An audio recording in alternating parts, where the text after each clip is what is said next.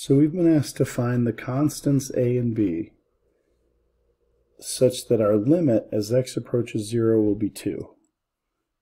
And as I try to plug in 0, I get 0 minus 0 minus 0 all over 0. Well, this is L'Hopital's rule. And so that's the only way we could possibly be 2, is that we have to use L'Hopital's rule to get there. So I'm going to take the derivative. Derivative of sine of 2x is 2 cosine of 2x. The derivative of negative bx is negative b. And then we've got minus 4ax all over 2x. Well, notice if I evaluate the limit as x approaches 0, this is going to be 0.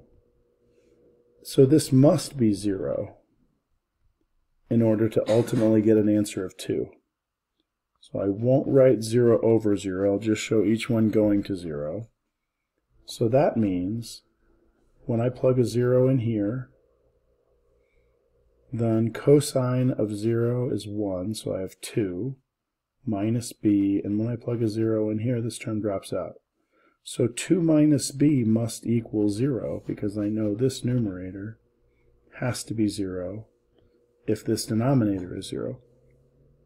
That means b is equal to 2, so I'm halfway there. But it also shows me I have to do L'Hopital's rule again. So I will. The derivative of 2 cosine of 2x is negative 4 sine of 2x. The derivative of b is now 0 because it's just a constant.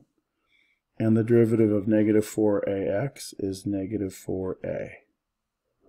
And the derivative of 2x is 2, and this must finally equal 2. Well, I'm going to cross multiply here to get this out of the denominator.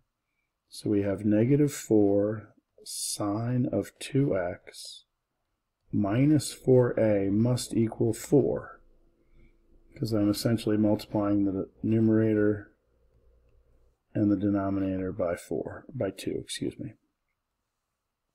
I'm still finding a limit as x approaches 0. When I do, this first term becomes 0. Minus 4a equals 4. Dividing by negative 4, a equals negative 1. So I previously found my b to equal 2, my a to equal negative 1. We wanted the sum, or the addition of these two. So 2 minus 1 is 1.